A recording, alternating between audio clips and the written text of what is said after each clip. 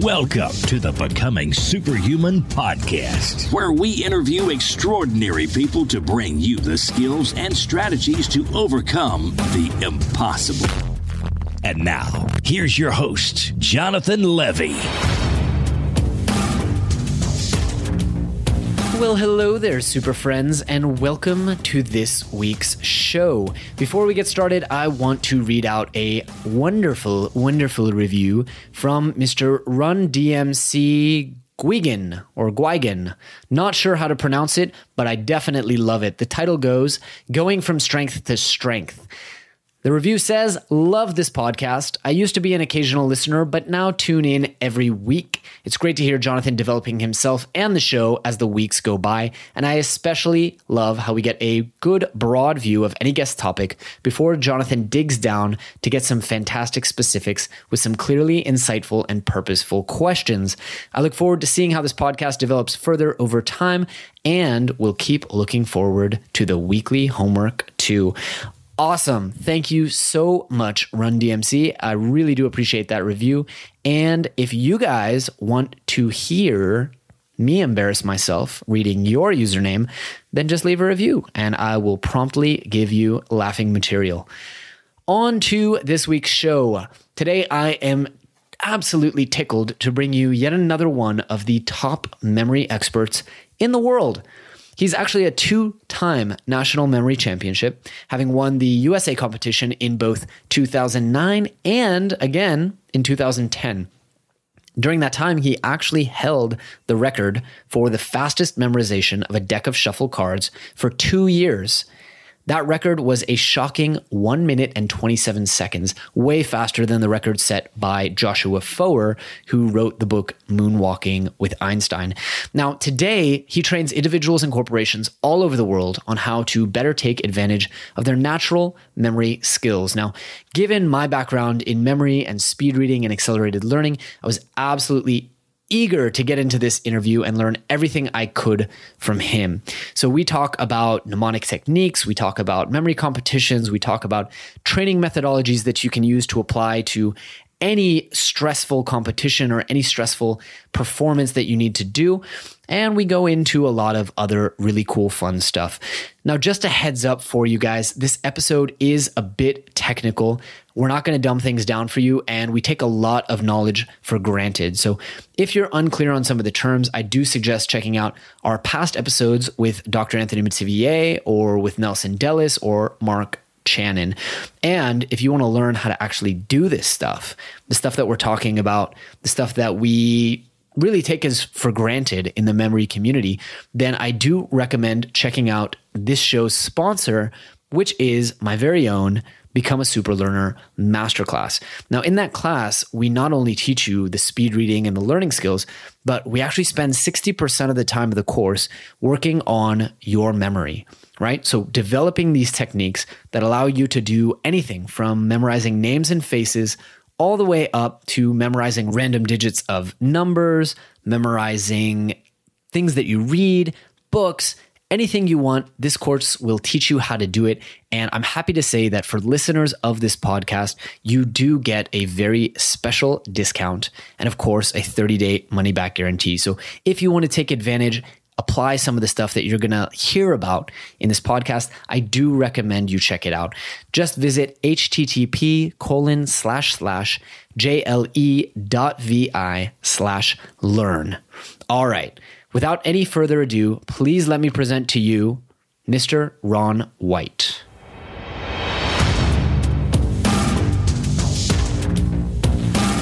Hey, Ron, how are you doing today? I'm doing good. Thanks for having me. Thanks so much. You know, I was really excited when I found out that you are actually a listener of the show. I was so honored by that, I have to admit.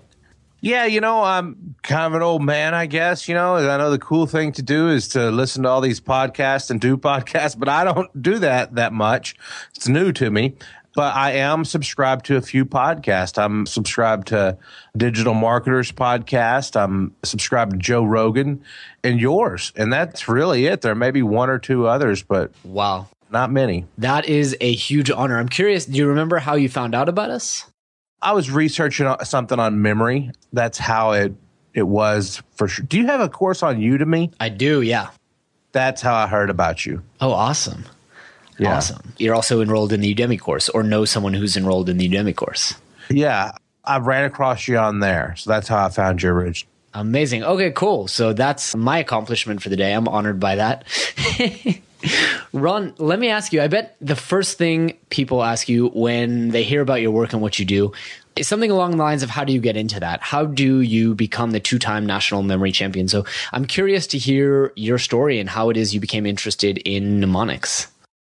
Well, 25 years ago at the age of 18, so 25 plus 18, you'll be able to figure it out pretty easy.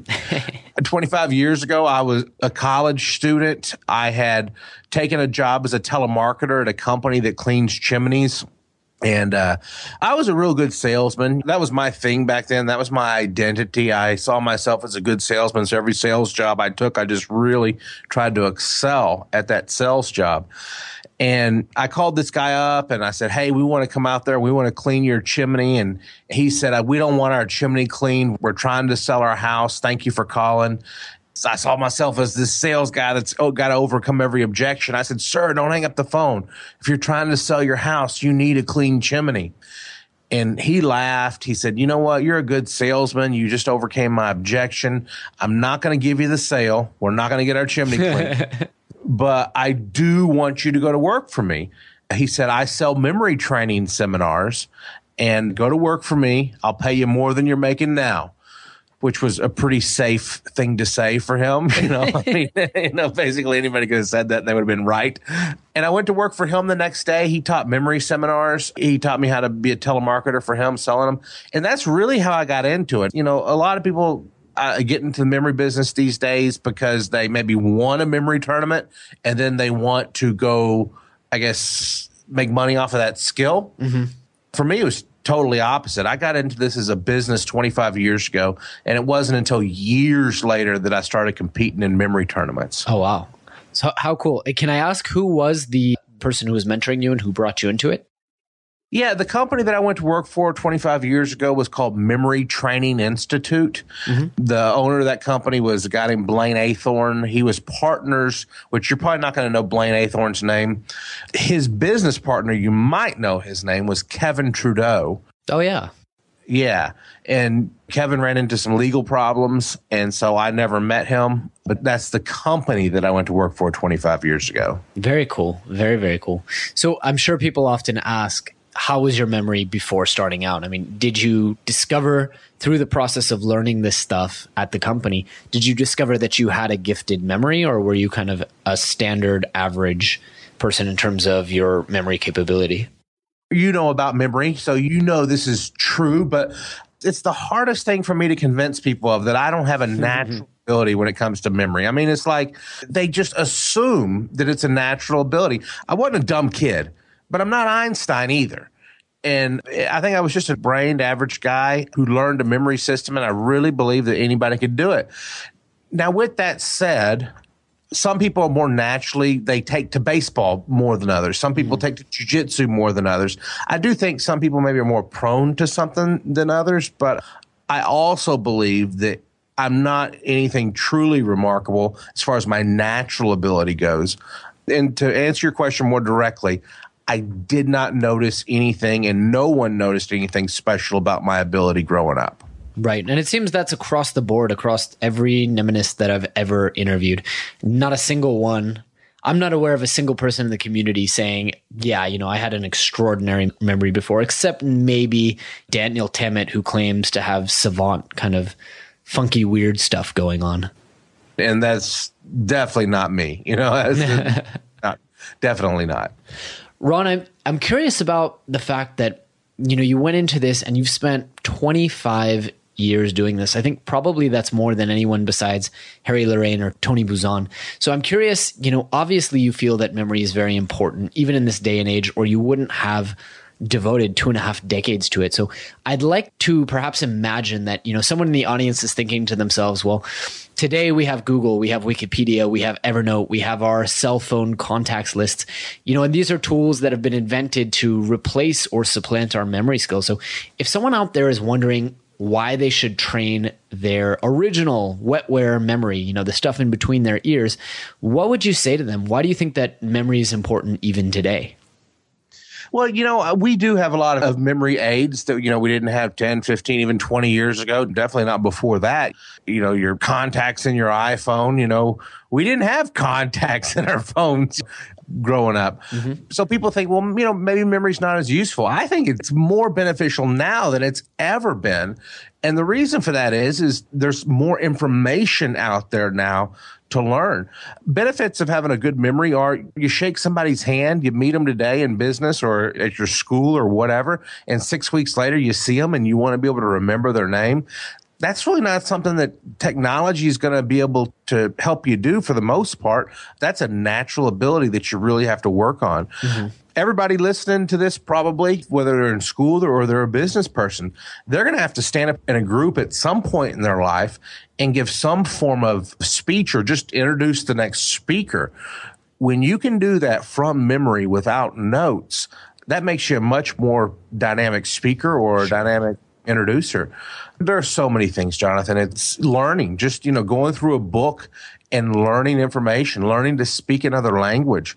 So I do agree with you that there are so many memory aids out there these days that we can rely on, such as contacts in our cell phone. So maybe remembering phone numbers isn't as important as it used to be.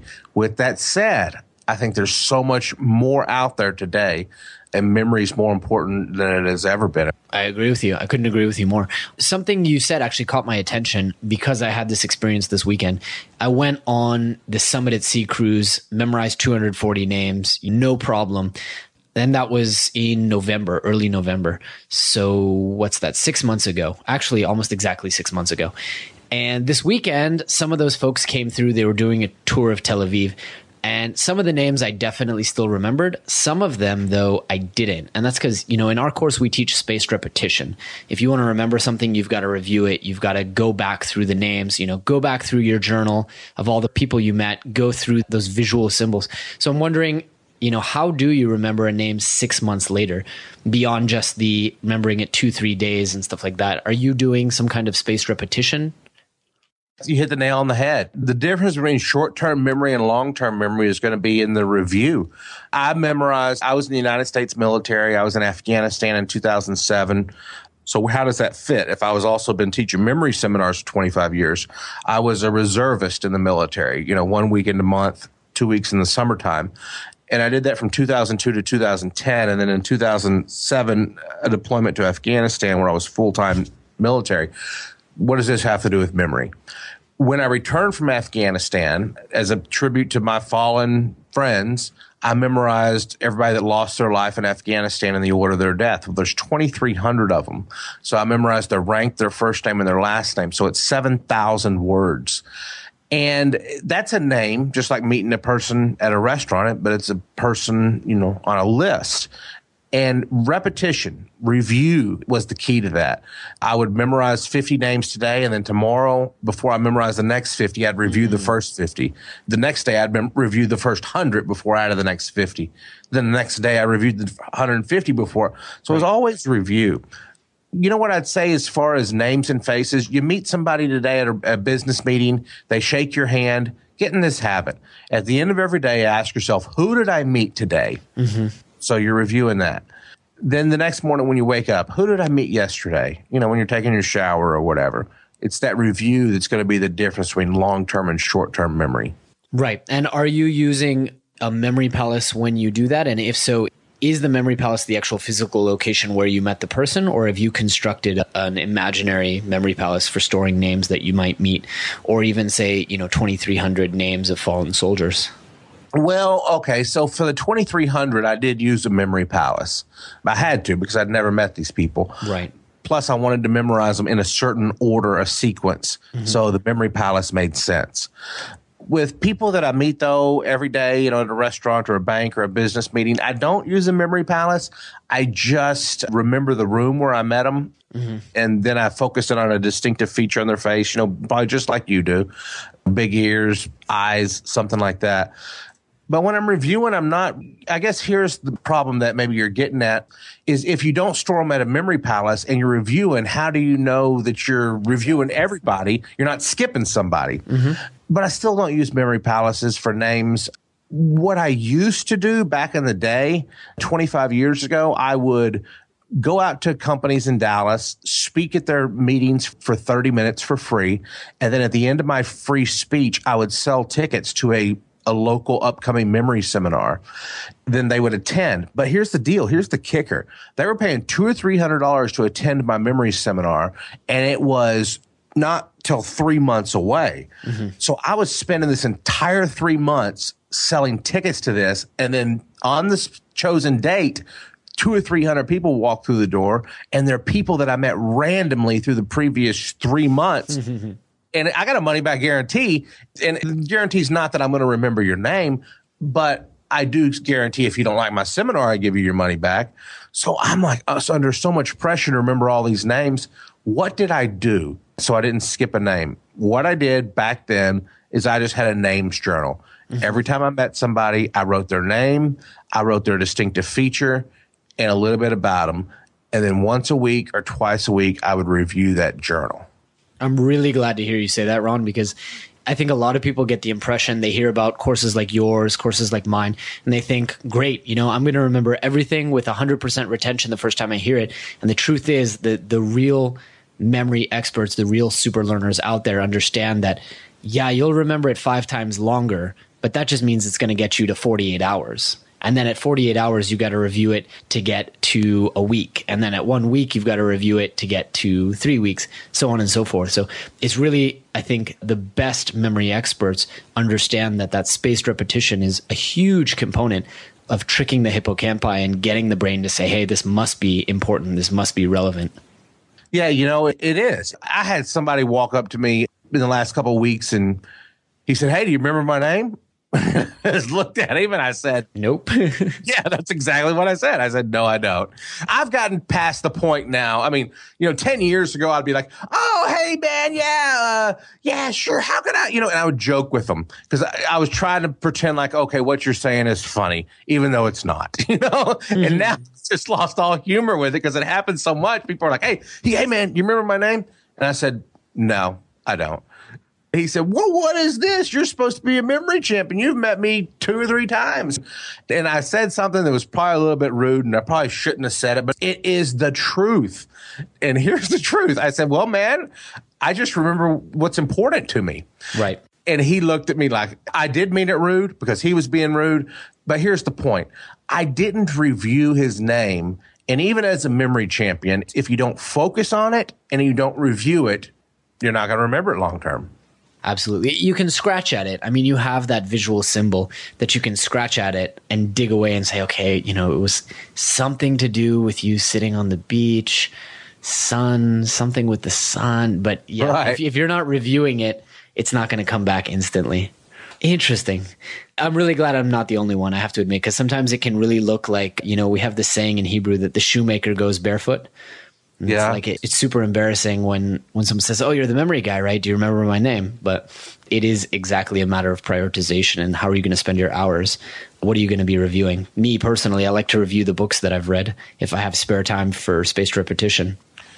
So, and here's a little tangent or whatever, but I'm assuming you speak fluent Hebrew. I do. Then here's a tangent, all right? But tell me, how am I getting this pretty?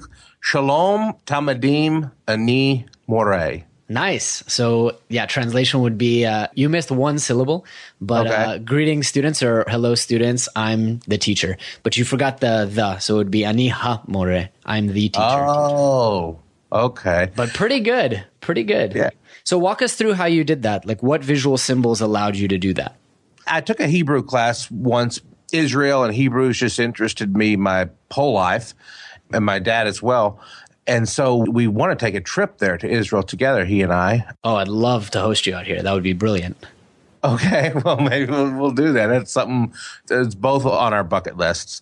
Because both of our interest in Israel and the history there, we both took a Hebrew course. And I only went to 2 or 3 days just because of my schedule or something, but that was just one of the things that I had learned. And I did memorize that using the Memory Palace. And you know this about memory. So you take Shalom Talmidim. Okay, say that again. Where is the ha go? Shalom Talmidim ani ha more. Okay, ha more. But don't pick up my accent because I speak like a foreigner. And I'm translated it into text, and I'm the Texas Hebrew guy. I took each word and turned it into a picture and then put it on a file. So Shalom, I turned that into a picture.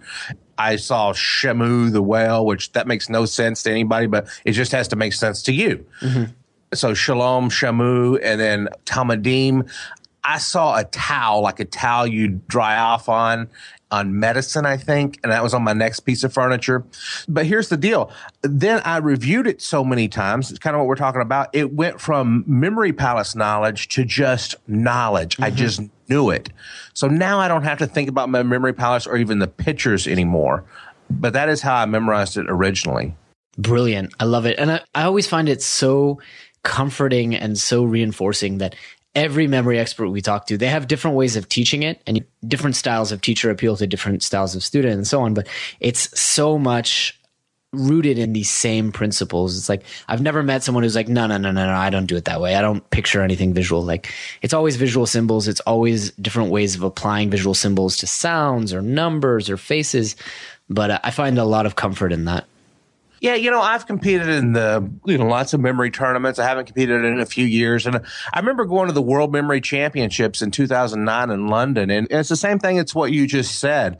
We're all using real similar systems. Everybody had little bitty tweaks. Mm-hmm. Like one person, I said, how do you memorize numbers? Are you doing it 2 digits at a time, 3, 6, major system? What are you doing? He said, oh, no, I don't memorize numbers. I smell numbers. Was that Daniel Tammet by any chance? It might have been. Yes, it may have been. As the memory guy here, does he do that? He experiences names to experience colors and shapes. And then essentially every combination of numbers forms a different interlocking shape. There are a lot of synesthetes out there, synesthesia being the confusion of senses in the brain. And I've met people who are like, yeah, but that can't be right because it's yellow, and yellow is 3s, not 9s. And I'm like, excuse me? Like, I actually sat down with someone when I was preparing for my TED Talk. One of the organizers was like, so do you just memorize the order of the colors? I was like, that only 2% of people actually experience colors or emotions for each number. And she's like, really? I thought everyone did. Like, no, you're at a huge advantage because you can just be like feeling your way through mathematical equations. Yeah, it is unique. And after that event, I said, hey, man, how did you do? He said, oh, I didn't do very good in that event. But he said, I think the problem was I was hungry and the numbers just smelled so tasty. I was like, what? We're all using real similar systems, though. Yeah. So let me touch on that a little bit. In 2009, as far as I know, the actual challenges of the competition were the same, right? Names and faces, multiple decks of cards, string of random numbers, and binary. Yeah? Correct. And so I'm curious because I recently spoke with Nelson Dellis, and this year, actually, kind of everything changed. For the first time, an American won the World Memory Championship, which is kind of a big deal. And he did it using this whole really confusing adaptation, almost of the Venn system, so condensing 7 items into one visual symbol. But I'm wondering, because the competition kind of creates this acceleration of the techniques and this huge innovation, I'm wondering, what were people doing 7 years ago? And do you think it's changed at all today? I think the core of it is, obviously the same. What may be changing is definitely in the United States. Definitely in the United States. As far as memorizing a deck of cards, there's a technique called character action object, person action object, which I'm sure you're familiar with. And if any of the listeners aren't, it's every card has a person assigned to it, then it has a verb and a noun.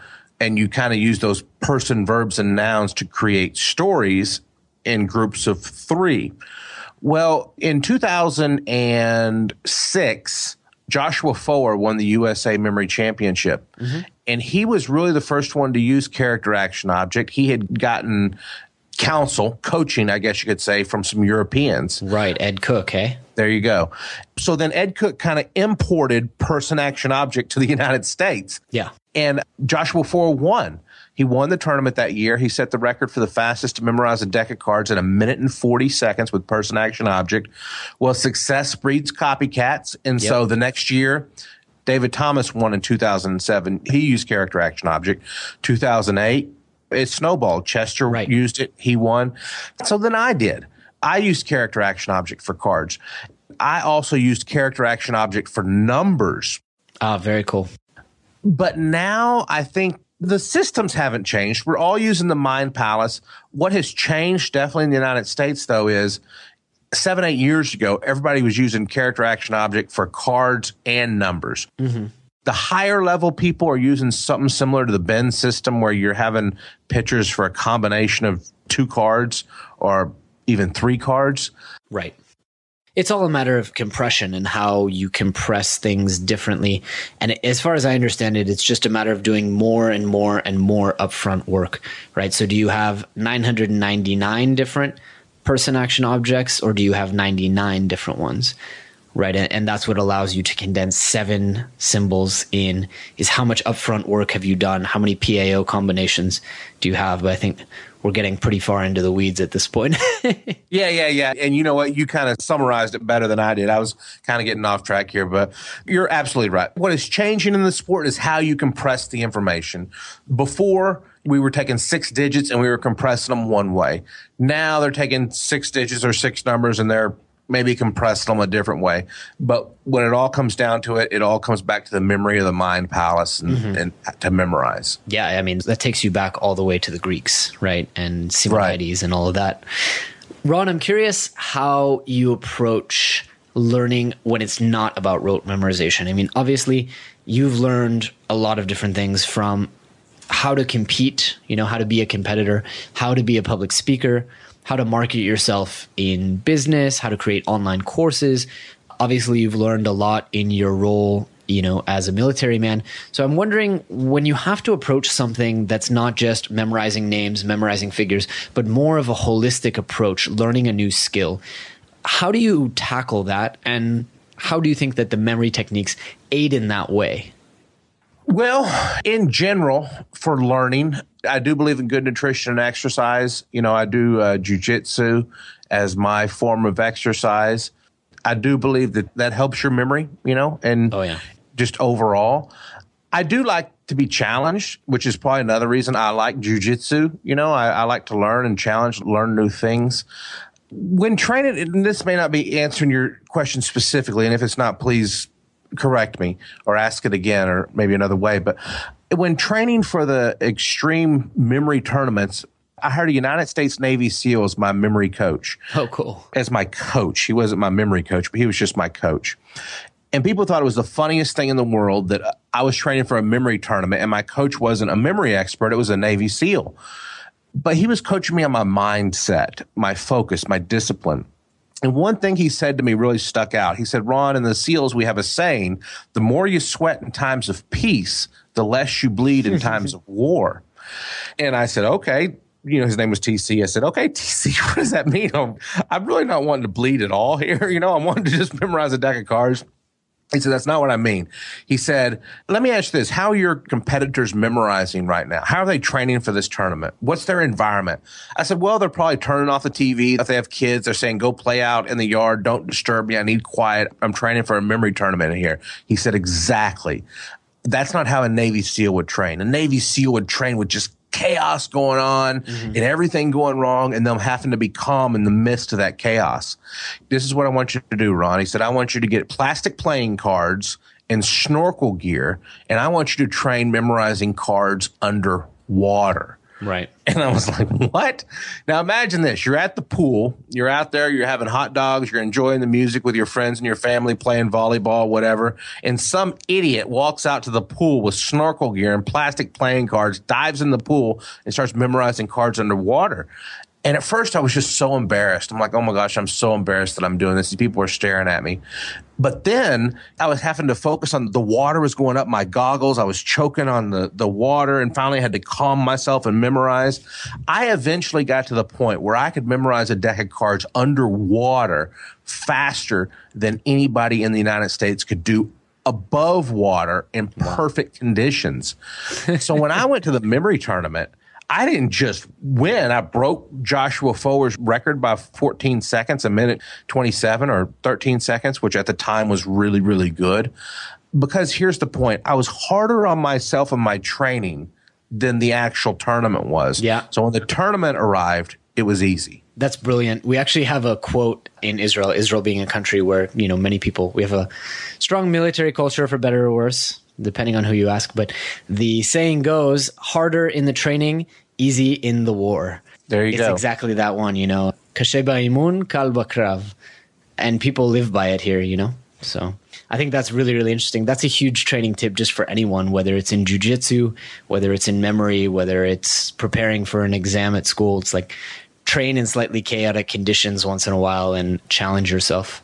Yeah, and for me, it was just learning to block. It helped me. In the tournament that year, during the cards event, photographers were in the room clicking their cameras, and it was distracting people. And somebody said, I protest the results of that event. There were cameras clicking, and it distracted me. And they said, well, your protest is overruled. Ron was hearing the cameras clicking too, and he set a new national record. Right. And when he said there was cameras clicking, I was like, what? Are you crazy? I didn't even hear them. I was just so glad that there wasn't water going up my snorkel gear, or there wasn't kids bouncing volleyballs off my head. That's awesome. But Jim Rohn used to say it this way. The harder you are on yourself when no one else is watching, the easier life will be on you. The easier you are on yourself when no one else is watching, the harder life will be on you. Wow, that's a fantastic quotable. I love it. And, I've been struggling in my own workouts. I'm getting back into the swing after taking a month off. And I'm realizing that my biggest enemy in training and getting stronger and getting faster, it's always myself. Because you always start bargaining. You're like, well, do I really need to train today? Do I really need to train that hard? Do I really need to do this? And it's exactly that. If you don't push yourself, who will? Right. Brilliant. So, Ron, I wanted to ask you, who are some of your role models and inspirational figures, both inside the memory community and outside of it? Well, inside of the memory community, I think it's almost a cliche to say, but Harry Lorraine was the first memory book that I ever really read. And so he's definitely up there. He's an icon for me. He's incredible. Yeah. I don't know how many millions of copies his book sold, but it's a lot. Yeah. We had him on the show and it was just like incredible just to be able to talk to him. I couldn't believe he gave me an hour of his time, to be honest with you.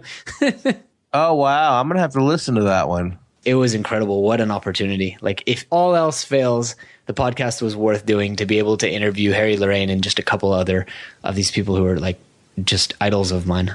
Yeah, that would be me too. I need to start a podcast so I can talk to Harry. That'd be funny. I worth it. was going to say in the beginning of the show, when you were saying, you don't podcast, you don't do this, that, it's an incredible way. Just if you want to get access to your idols, role models, I honestly can't believe some of the folks like yourself. Like, what would I have to do to get an hour of your time? Like, I'd need to write a pretty large check, but here we are hanging out, just incredible.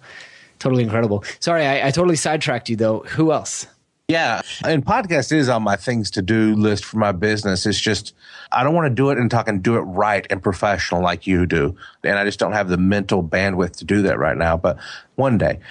Back to your question. Harry Lorraine, I would say, with hands down, number one in the memory business. I have tremendous respect for Dominique O'Brien, and what he accomplished, being an 8-time world memory champion. I have tremendous respect for Tony Buzan. I know there's some in the memory community. It's kind of like in sports, the NFL, that's an American sport, but the NFL owners and the players, sometimes they don't always get along. But I have respect for Tony because just of the business that he built. My God.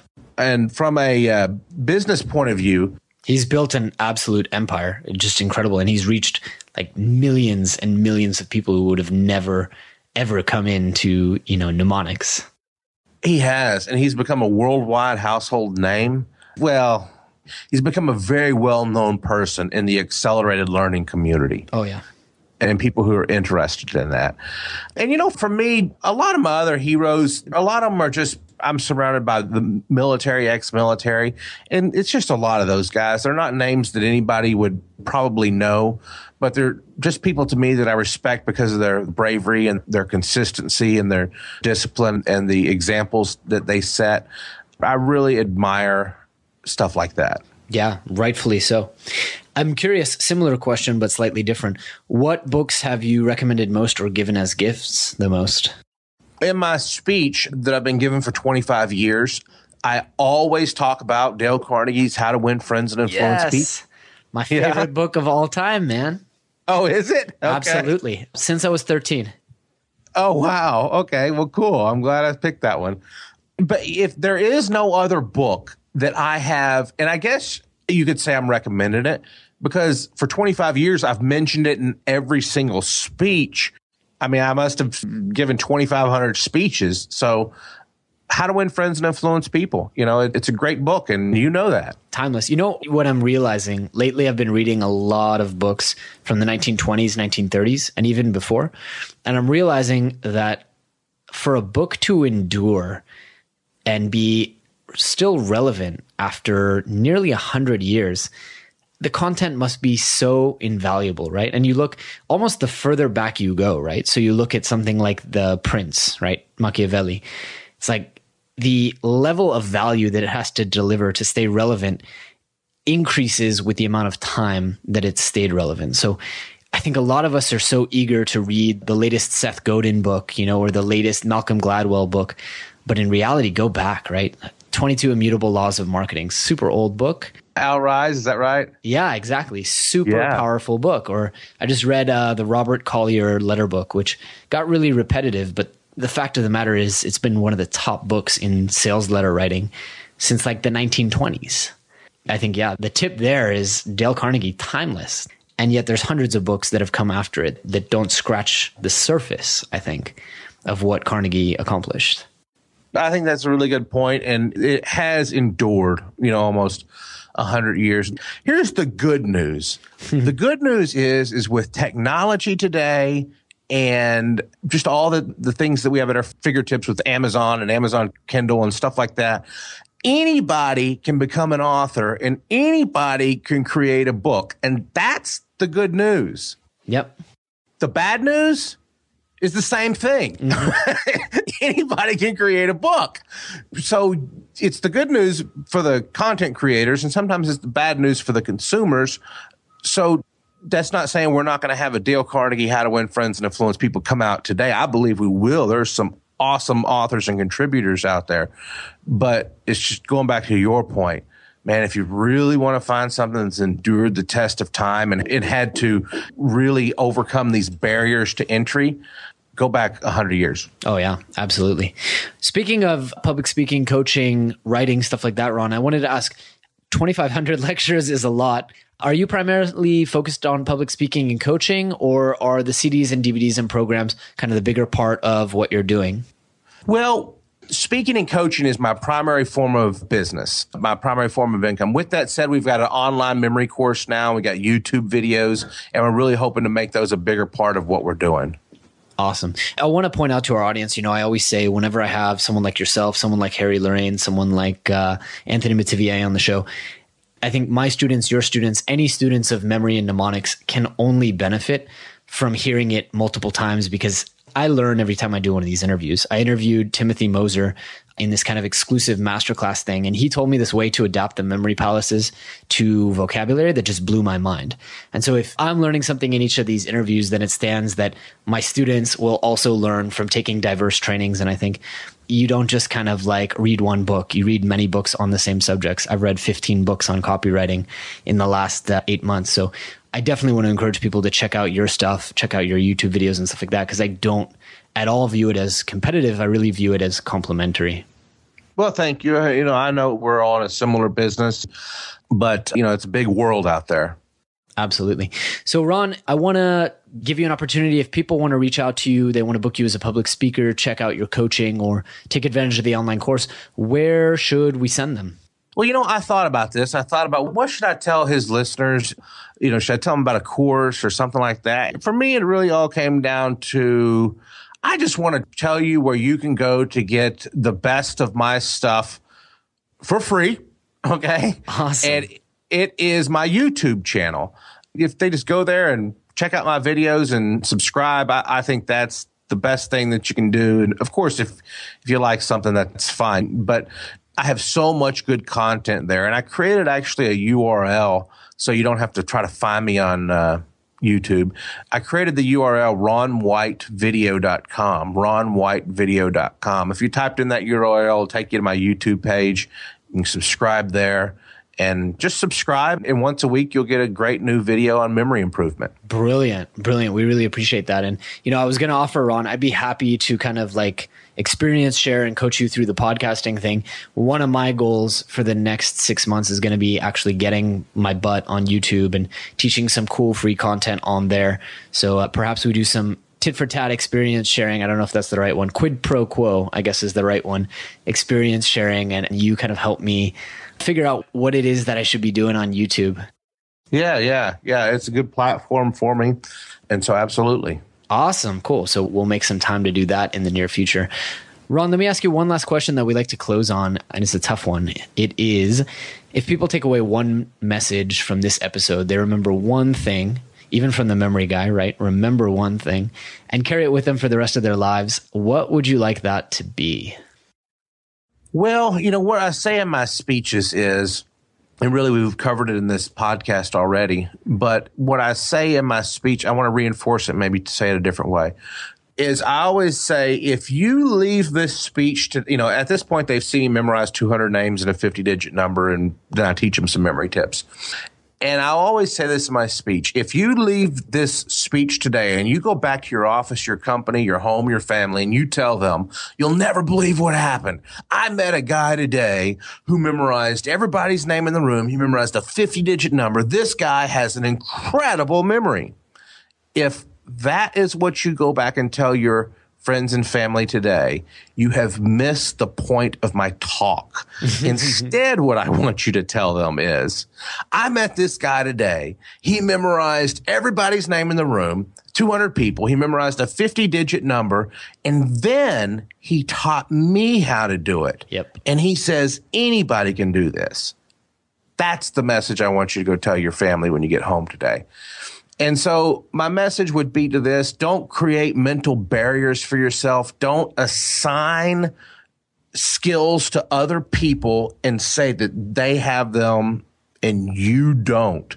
If it sounds so extraordinary and impossible and you admire them for that skill, instead of saying they have it and I don't, talk to them, find out how they do it. And it may be something like memory, that you do have that skill and you can perfect it. Life is short. None of us know how long we're going to live. And just learn as much as you can. Don't assign skills to other and deny them to yourself without at least investigating it first. Ron, that's a fantastic call to action. I think you just perfectly summarized our mission statement here. We try to help people deconstruct the skills that allow them to do the impossible. And I think you perfectly embody that vision. You perfectly embody an example of someone who's shaping the world around him and teaching people to do things that they might think are impossible, but in fact are not. I want to thank you so much, Ron, for your time. It's been an absolute pleasure chatting with you. I do hope we keep in touch. Yeah, thank you. I hope that as well. All right, my friend. Take care. Thank you. All right, super friends, that's it for this week's episode. We hope you really, really enjoyed it and learned a ton of applicable stuff that can help you go out there and overcome the impossible. If so, please do us a favor and leave us a review on iTunes or Stitcher or however you found this podcast. In addition to that, we are always looking for great guest posts on the blog or awesome guests right here on the podcast. So if you know somebody, or you are somebody, or you have thought of somebody who would be a great fit for the show or for our blog, please reach out to us either on Twitter or by email. Our email is info@becomingasuperhuman.com. Thanks so much. Thanks for tuning in to the Becoming Superhuman podcast. For more great skills and strategies, or for links to any of the resources mentioned in this episode, visit www.becomingasuperhuman.com/podcast. We'll see you next time.